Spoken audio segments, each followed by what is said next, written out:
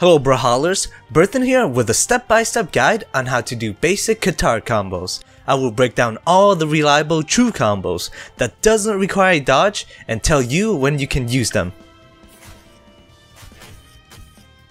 To perform this combo, start with the side light, wait about half a second, then use neutral light. The period of time you have to input neutral light is only about 1/10 of a second, so spamming light attack can work most of the time, but it is not very reliable. Therefore, it's best to practice the timing for the combo so you can do it by muscle memory, especially for legends with less than 5 dexterity like Sentinel and Queen Nai. This combo's range varies depending on the enemy's health. At 0 damage, you can hit side light at any range. At 30 damage, you can hit the side light from half range to close range. And at 90 damage, you have to hit the side light as close as it allows you to hit it.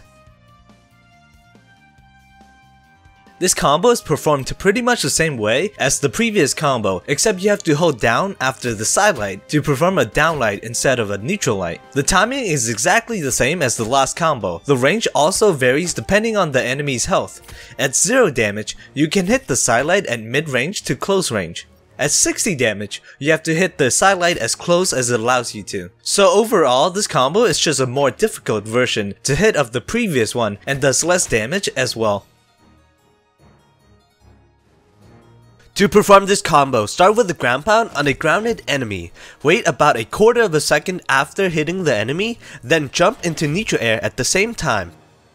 The reason I say to time the pause after hitting the enemy is because the timing is always the same after you hit the enemy with it, but the timing varies before that based on how long you hold the ground pound for. The period of time you have to input jump into neutral air is only about 1/10 of a second, and unlike the previous combos, there's 2 buttons to press, so mashing them both is very unreliable. So you need to practice the inputs for muscle memory. Pressing jump right into neutral air immediately is a bit hard if you have aim up and jump on the same key, because you normally have to transition from holding down for the ground pound to up for the jump, so I recommend changing jump to a dedicated button if you have this issue. My jump key is on space since my thumb is always resting on it. I can press jump and light attack at the same time very easily. On controllers, it's pretty hard if you're trying to press jump and light attack both with the tip of your thumb. So I recommend using the middle of the thumb to press jump on the bottom button and the tip of your thumb to press the light attack button that should be placed right next to the jump button.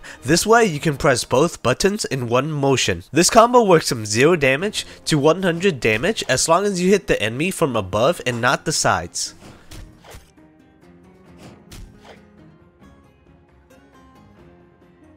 This combo is performed pretty much the same as the previous combo, except you have to hold down after landing the ground pound so that you do a jump down air instead of a jump neutral air.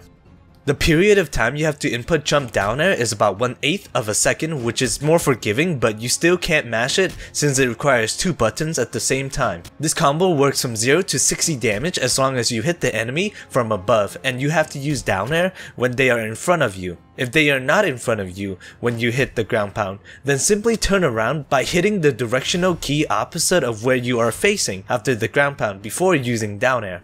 I hope you guys find this guide helpful. Please leave a like, subscribe, and share the video with your friends if you think it will help them.